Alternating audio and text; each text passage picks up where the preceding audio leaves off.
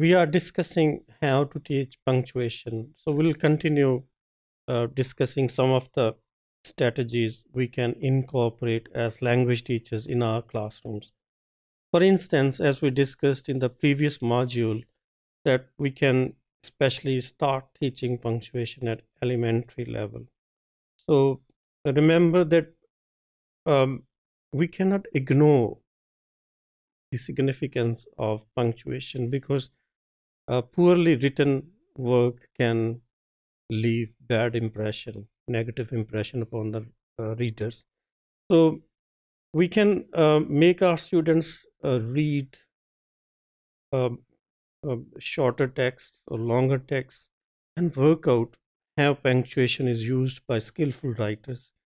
And then we can make them study a collection of words and make them identify how capital letters are written, why they are written, and what are the reasons actually. They need to work out, figure out the reasons, the rationale behind using small letters and capital letters, right? And where comes brackets or full stops or colons or apostrophe, right?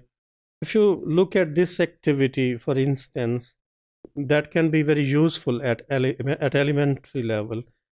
You can, if you look at carefully, look at this slide, you can see that some of the words are starting with capital letters and some are starting with small letters.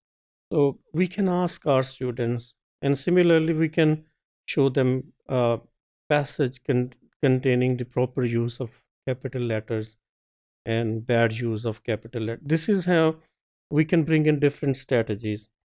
And then um, teaching punctuation can be an interesting area, and um, we can make it in the classroom, like in the form of pairs or groups or through collaboration. So at best, what we can do as teachers is to explain some of the conventions. Once the conventions are explained, then we can ask them to write, to punctuate a text which could be unknown, which could be unseen. Uh, as you can see on this slide, there is a passage, a short passage. They arrived in Cambridge at 1 a.m. It was cold. Andrew ran to the water's edge. Angela hurried up to keep up with him.